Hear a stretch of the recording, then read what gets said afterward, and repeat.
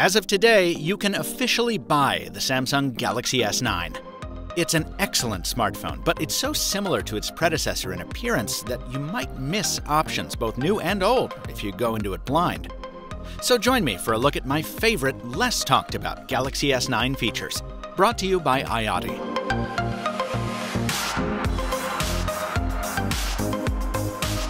Let's kick things off with everyone's favorite whipping boy, Bixby. Look, I'm not a big fan of Samsung's virtual assistant. I'd much prefer to replace it with Google Now using apps like this one. But it's kinda hacky, and it can impact performance and battery life. So if you decide to just live with Bixby, well, first of all, it's no longer as painful as it once was, and also there are a couple things you can do to make it even better. The first is to disable Bixby's button in the Bixby settings screen, so you're not always bringing up the side panel when you accidentally press it. What's smart about this is that it only disables the single press function. You can still push and hold the key to talk to Bixby Voice, and that's actually pretty useful for quick actions like asking for the forecast and setting reminders or alarms. Oh, and if you do use your phone for alarms and you have a harder time getting up in the morning, like I do, Bixby can actually help here. Go to the alarm clock settings and enable Bixby Briefing. When your alarm goes off, your phone will read you the time, tell you the forecast, and fill you in on all the horrible stuff that's happened since you went to sleep. It's going to be a windy day. Here's a roundup of today's news provided by Google. Daniel's lawyer says some alleged incidents took place. My final Bixby tip can be summed up in 3 words. Use quick commands. You can build an if-then sequence for so many phone functions that it's just nuts. This example from Samsung Health is a great illustration of why people don't like Bixby. It's a recommended command that lets you say the word coffee to automatically add a cup of coffee to your daily food tracking. But when I do it, I get this. Now, I'm sure this guy is a fine musician, but this isn't what I was going for. Where this flips to something good is in correction. If Bixby gets something wrong, you can teach it by tapping here. And when it works as intended, you've got a pretty handy shortcut for controlling the S9 by voice.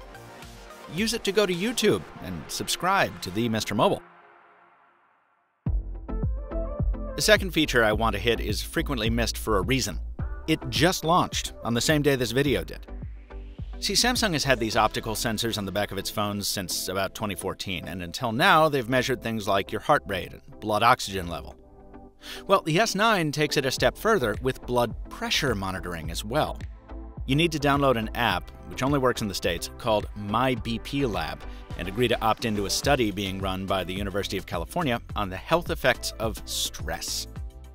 Once you share some basic info and you agree to share your anonymized data with the University of California, you just put your finger on the sensor and follow the instructions.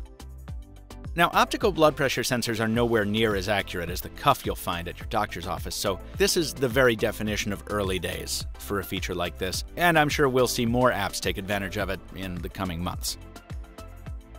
Next up, a feature that's only new because I've basically been ignoring it for the past 4 years.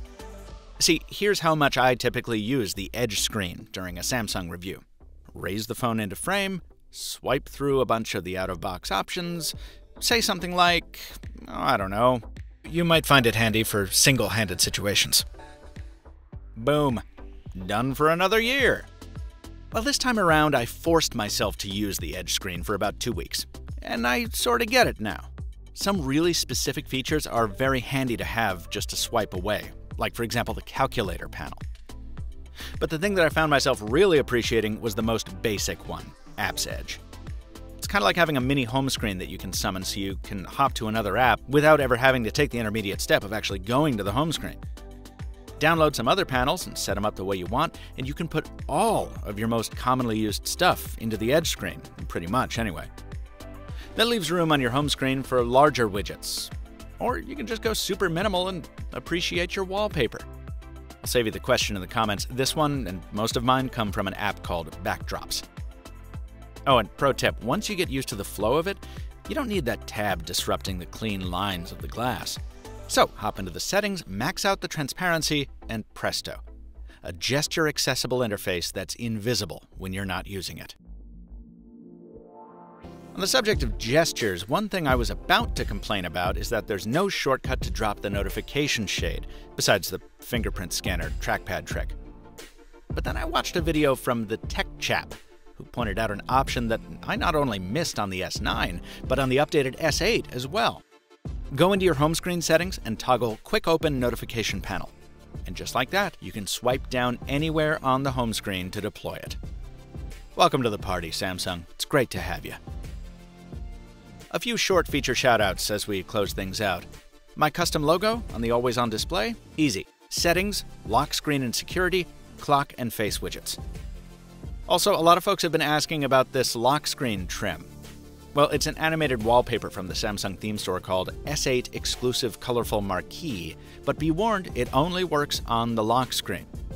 You can get a touch of that edge lighting every time you get a notification, though. Just go to Display, Edge Screen, Edge Lighting, and you can choose from a whole bunch of color, transparency, and animation options. Giving users this much choice has been a staple of Samsung's for a long time, and if you want to relive some of the old ones, they're still here. Hop into Settings, Advanced Features, Multi-Window, and you can turn on Pop-Up View, which lets you shrink apps to smaller, resizable windows that you can keep visible when working in other apps. And finally, how could I forget AR emoji?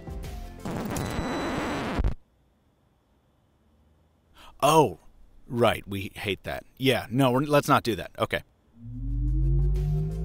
And if you do, hey, I'm not here to yuck your yum. I'll link you to a good video covering it from a buddy of mine down in the comments. Another Galaxy S9 perk is wireless charging. And while that's not exactly new, this charger is. This is the Ion Wireless Plus fast charging pad from today's sponsor, IoT. It charges quickly with up to 10-watt output, keeps things cool with an air gap around back, and lets you charge another device with an additional USB port. It's also covered in fabric, which is a sweet and soft change of pace. It's available for pre-sale today. Hit the link in the description and use discount code IOTI15 to get 15% off. But you've got to do it before March 30 to hit that discount, so hit it now and tell them MrMobile sent you. Folks, if you got your S9 today, or you're running updated software on an S8 or Note 8, tell me your favorite feature, new or old, in the comments. And if you enjoyed this video, please share it with your fellow Samsung owners and encourage them to subscribe to the MrMobile on YouTube and Instagram. Until next time, thanks for watching, and stay mobile, my friends.